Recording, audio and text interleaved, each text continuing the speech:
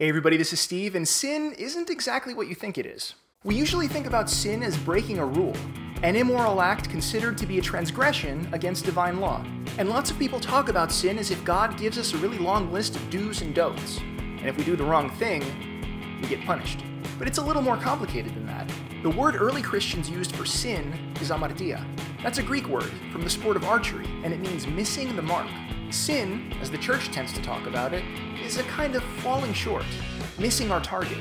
As Christians, what are we aiming for? The answer to that depends on how we approach God, whether it's as slaves, servants, or children. Let's see what Blessed Theophylact, an important bishop and commentator on the Bible, has to say about this. There are three ranks of those who are being saved. The first kind are like slaves, who do what is good because they fear the judgment. The second kind, who are like hired servants, are those who are eager to serve God because of their desire for the reward of good things. But if they are of the third kind, that is, if they are sons, they keep His commandments out of love for God. We approach God like slaves when our main motivation is staying out of hell. We approach God like hired servants when our main motivation is getting into heaven. And we approach God like His children when our main motivation is love.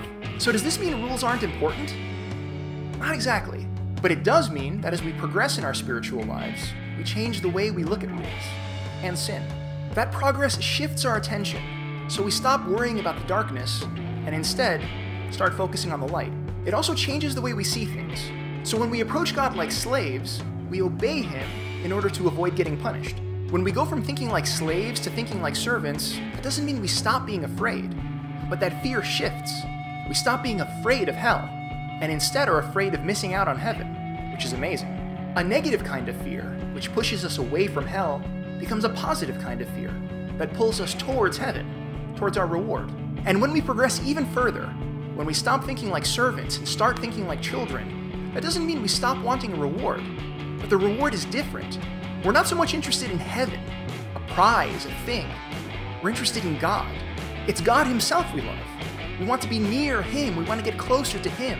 He is all that matters. We still worry about the consequences of our sins, but it's not fear of punishment.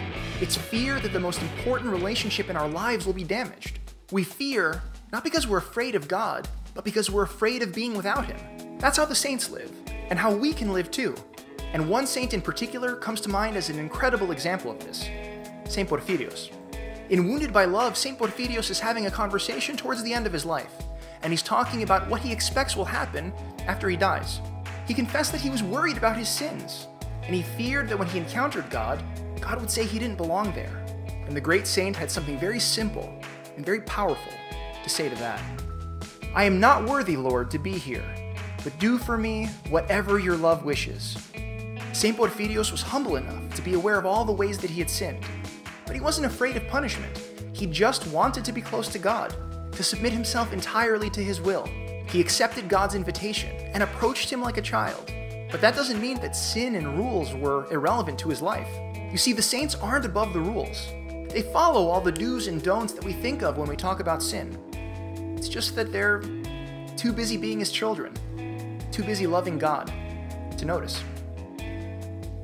So let's be the bee and draw closer to God our Father as His children. Be the bee and live orthodoxy. Remember to like and subscribe. I'll see you all next week.